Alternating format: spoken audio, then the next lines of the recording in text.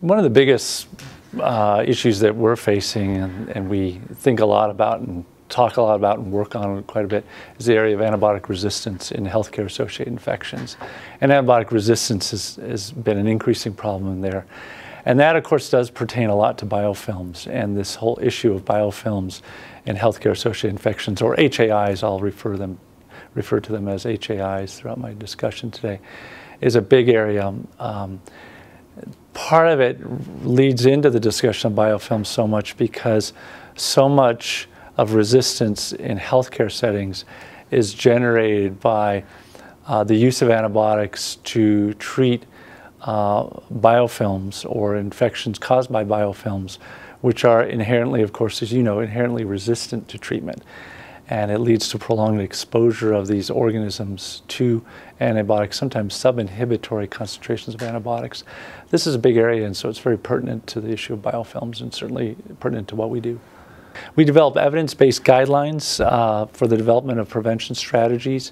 And we really, at CDC, we have the only healthcare-associated infection prevention guidelines from the federal government. There are certainly other guidelines coming from professional organizations, but we are the guideline writers for the federal government in this area. We also then work on the implementation of these known prevention strategies via collaboration between both the public health infrastructure and the healthcare delivery system, so hospitals, working with hospitals.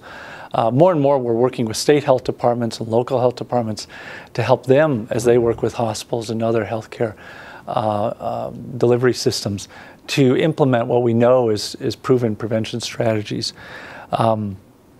We also then conduct research to improve prevention strategies and even devise new prevention strategies. Our research was really focused in this area of epidemiologic and laboratory research that sometimes is the first to come up with a new prevention strategy. Well, really, biofilms are a major part of all of our major infections.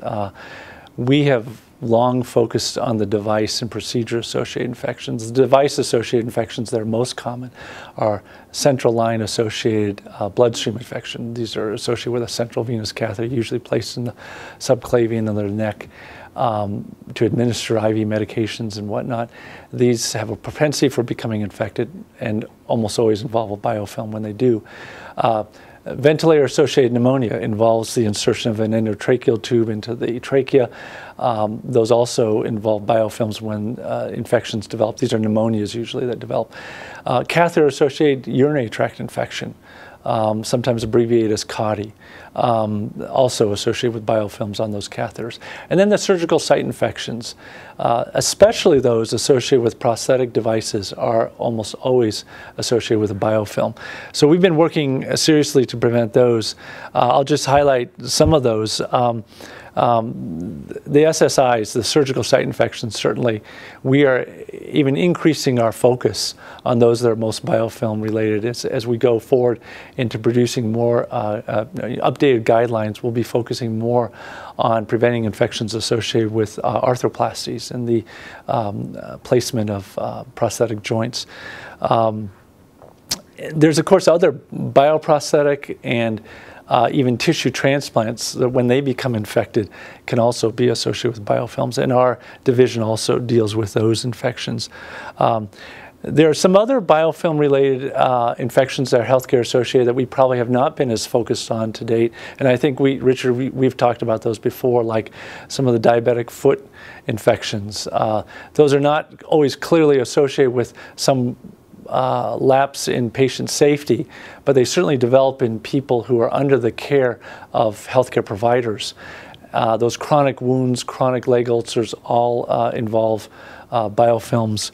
And of course pressure ulcers also. Pressure ulcers, the prevention of pressure ulcers is certainly a big initiative from the federal government across our sister agencies. The Center for Medicare and Medicaid Services is certainly very interested in preventing these, as is the Agency for Health Research and Quality, AHRQ. We do not have that as our primary mission to prevent the ulcers, but I think certainly into the future looking at the prevention of infection of those ulcers will be important. Our current estimate of the total burden is often quoted as around 1.7 million healthcare-associated infections annually.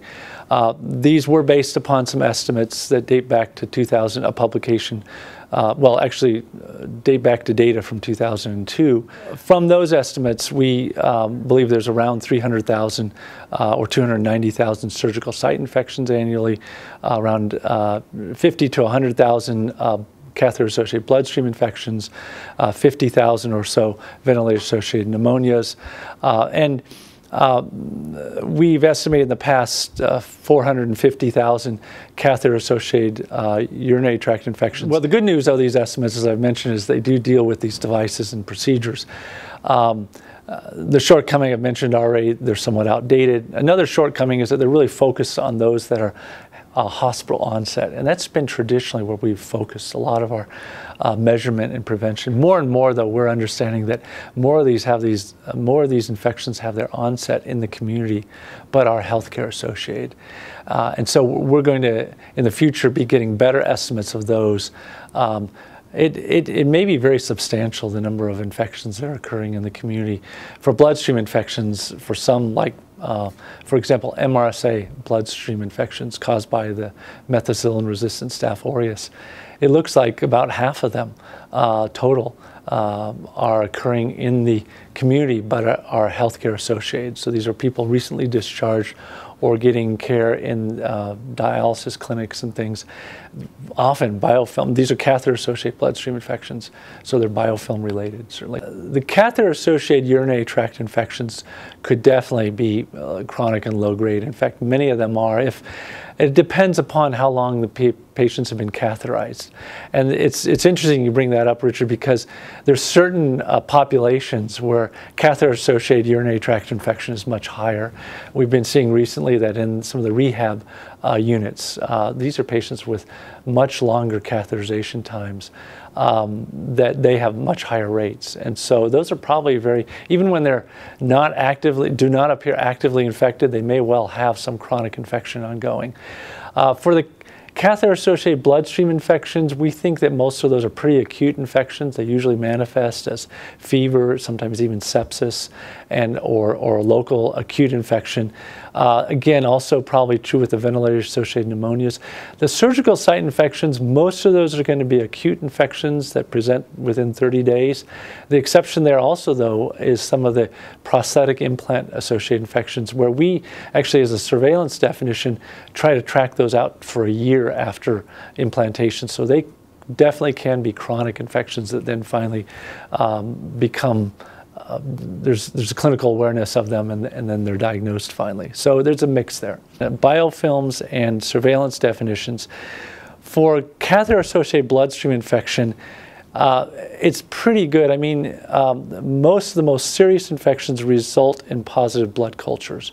So patients have a central line in place. They develop a fever. Blood cultures are the common practice in that situation. And usually a biofilm that's resulting in serious infection will result in positive blood cultures. The exception sometimes can be on people on antibiotics, and it can be problematic. Now, for site infections, you see redness, you see pus, and that's also it's a clinical definition for the central line associated infection. There has been also the practice of using a catheter tip culture. We don't include that in our surveillance definition. It's really a added tool for the clinical diagnosis. And really that has been mainly to try to differentiate whether a bloodstream infection with positive blood cultures is caused by the catheter or caused by some other site infection.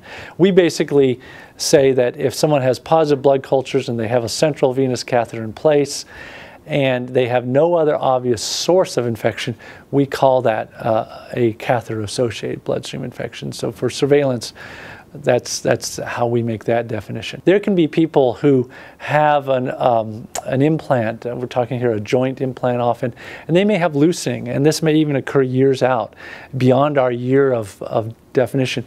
And there is some recent literature, as you know, that when you go in and do a revision on those patients, they have no overt signs of infection, that some of them may have a component of biofilm infection found through molecular techniques.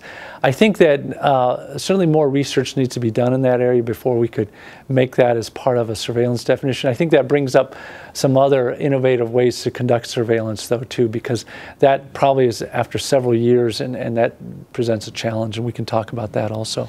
In the chronic setting, to detect that there is an infection versus a mechanical problem, other markers. And when I'm talking about other serologic markers, we know about the C-reactive protein, which has some place. There used to be the sedimentation rate. We looked at a lot. There are other things like precalcitonin, other markers that have been looked at too.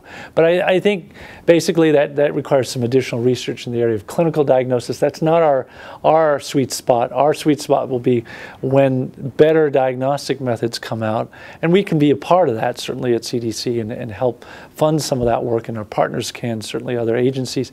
But then when some of that gets into the guidelines, and then we could have that in the guidelines for diagnosis of these infections, and then tracking those infections would be another thing that CDC would be very interested in.